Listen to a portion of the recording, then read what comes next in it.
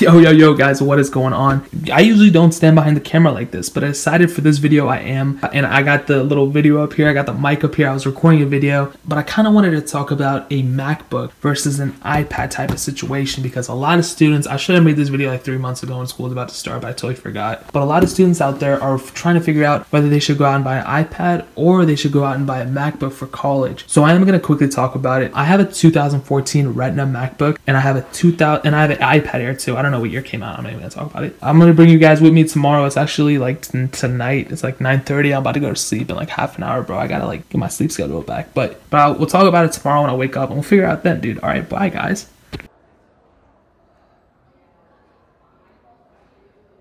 Alright guys, I found this random classroom, and believe it or not, would you believe me if I told you it was like a whole separate day since like that first clip of the video? I know it's weird, but like I totally forgot to even finish this video, and I was looking back and I was like, you know what, I'm gonna do it. So I'm in my campus right now, and we're basically gonna take a look at the MacBook versus the iPad, right? I said it before, and I just noticed how good this camera is. Like, it seems pretty decent.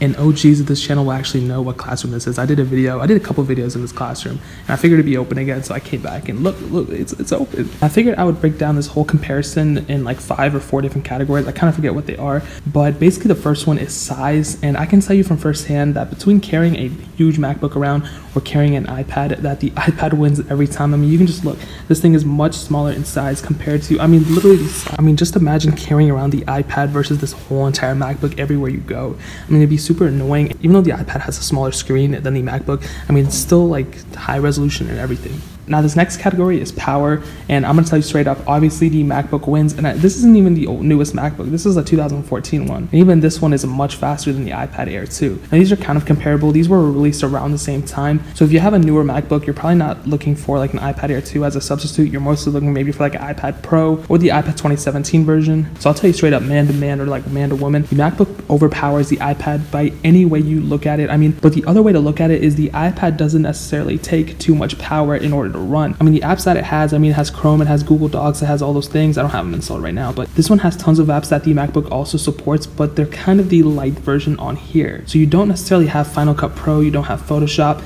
you have like Photoshop Lite, you have like iMovie, you have GarageBand, but you don't have Logic Pro, you don't have full on complete Photoshop, you don't have Final Cut Pro. So that's where the iPad really lags in terms of power and probably more so functionality as well. I mean, you don't have a lot of apps that are supported on here. So, but I mean, in terms of a college student, you know, it's not the most powerful, you know, like tablet kind of laptop replacement device, but I will say that the iPad doesn't take a lot of power to run, you know? All the apps that it has are kind of more light versions of most of the apps that the MacBook and Windows support. And especially as a college student, you're mostly going to be typing papers, you know, doing homework, filling out, you know, PDF files and stuff like that. And you can multitask. I mean, if you have like, so we have like Safari open right there, right? And you want to have settings on the side, not settings, and you want to have like notes on the side or something like that, you can set it up.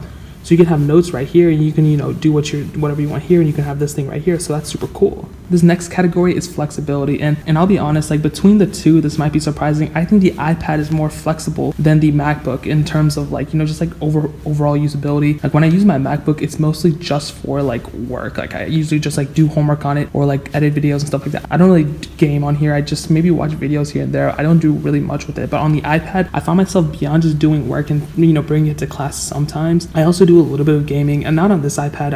I literally got this like not too long ago, so I haven't really put all my apps on here, but on my previous iPad, I had like tons of emulators, tons of games, and it would be kind of cool that if I came onto campus and I needed to use a computer of some sort, I could just jump on a computer here and then just, you know, go on my iPad and finish it off. I can do the same thing on my MacBook, but you know, this didn't cost me that much in the first one. This cost me, you can probably get 3 iPads for one of these MacBooks. And I got both of these used, so just keep that in mind how expensive, you know, the MacBook is compared to an iPad Air. So sometimes if I was done doing a Google Doc or, you know, done typing a paper, I would just quickly go into here, play a quick game or something like that, and, you know, be on my way. I mean, I wouldn't like spend too much time, you know, doing anything, but it was definitely cool that I'd be able to like play full on like iPad games and, you know, games like that without having to like jump over and use my phone as a separate device. Or because on a MacBook, I mean, I'll be honest, it's not touchscreen, so it's not as fun as playing it on here when I have like the screen, the buttons here and the buttons there, you know what I mean? But the same thing could be said about the MacBook as well. I mean, you can type a paper and everything, and you can also go and like, you know, work on music or work on, you know, videos or something like that. And that's what things I tend to do more often than not. So in terms of flexibility, they're both flexible in their own way. If you're more of a gamer and you're more of an iOS type of person, maybe an iPad isn't that bad. But if you plan on doing more, having a device you can use for a much longer time, maybe a MacBook isn't that bad. All right, guys, I'm back in the library because I'm like really smart, but like this video, I course, get animals and other people, guys. I want you to read this book. It's really cool. They didn't pay me to read this, but it's really cool. I really appreciate it. That's good. Okay, thank you. The next one is battery life, and honestly, I will say that the iPad has better battery life than the MacBook. So the iPad will last you longer on like standby time and all that stuff, but the MacBook just has so much power and you can do more on a MacBook. So, you know, there is a little bit of a trade-off, but it's kind of hard to compare these two because they're not really the same device. This is kind of like a replacement to this one. So even though the iPad does have better battery life, it doesn't mean it's necessarily a better device or we should pay more for an iPad just because it has better battery life. I don't know. I hope you guys get what I'm saying. And this last category is usage, and this kind of goes back in with the functionality of it all. But bros, I'll be honest, if you plan on like using a device more than just typing papers or, you know, a little bit of maybe web design or something because this has access to Safari and a Flash player and all that stuff, or playing games and stuff, maybe a MacBook isn't that bad of a device because you can, you know, go into Final Cut Pro and go into Logic and do whatever kind of things you need to do, you know, make some money on the side. And obviously you can do that on here too, but it's just more feature proof on the MacBook than it is on the iPad. So guys, I'll be completely honest, like whichever one you choose, like I'll be perfectly fine. Like I'll still be your friend and stuff like that, but you do kind of have to keep in mind that if you do want to use a device longer than just a couple of years, than just like a year or so, maybe a MacBook isn't that bad. You know, you pay a little bit more money up front, but you do end up getting a better device that you can do more with, and it might last you longer than an iPad, depending on which MacBook you get. If you get it like a 2011, 2012 MacBook, so basically how I'll sum it up, they're both really good devices. Get an iPad if you just want the bare minimum of a college student, you're just gonna write papers and stuff like that. Get a MacBook if you plan on doing more than just writing papers and typing spreadsheets and stuff like that. I'll leave links to an iPad and the MacBook in the description, as well as this case. I was gonna put this case in the video, but I was like, nah, screw it. Like nobody's gonna do it. But yeah, I'll put those in the video, and that's pretty much it, guys. There's really not much more to say. I'll go ahead and just slide down here just for you guys' entertainment. Ready? 3, 2, 1. Let's go. But guys, if you're new to my channel, I'm on all the social networks you see on the screen.